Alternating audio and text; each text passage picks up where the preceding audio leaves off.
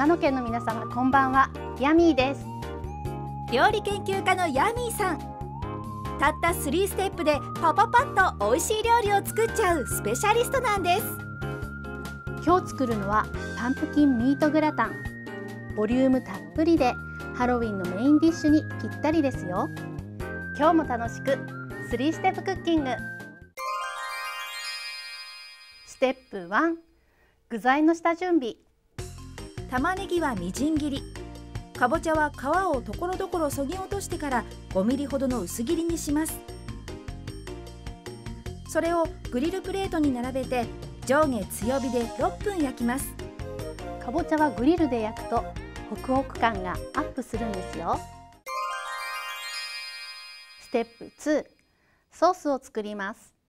フライパンにサラダ油をひき、玉ねぎを加えて飴色になるまで炒めます。そこにひき肉とニンニクを加えて肉の色が変わるまで炒めたら、塩、薄力粉、トマト缶を加えて蓋をし、弱火で水分がなくなるまで煮ます。きのこやナスなどを加えて具だくさんにしても美味しいですよ。ステップ3、仕上げ。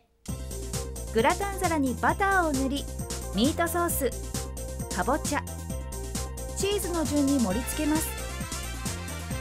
それをグリルに入れ、上下強火で5分焼きます。表面にこんがり焼き色がつけば完成です。グリルは内部が一気に高温になるので、オーブンを使うよりお料理の仕上がり時間が短縮できるんですよ。甘いかぼちゃにミートソースのうまみが絡まり、相性抜群の一品です。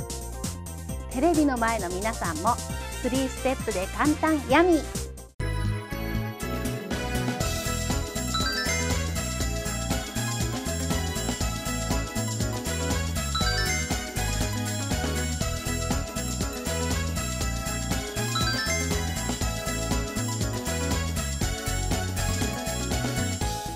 レシピは公式ホームページでもご紹介してます。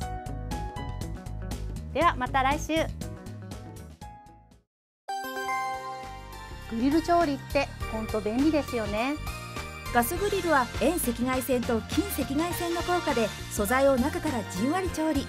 タイマー機能や豊富なレシピ調理で焼きすぎなどの心配もありません。コンロで他の調理をしている時にもグリルを使えるので、同時に調理ができて時短にもなります。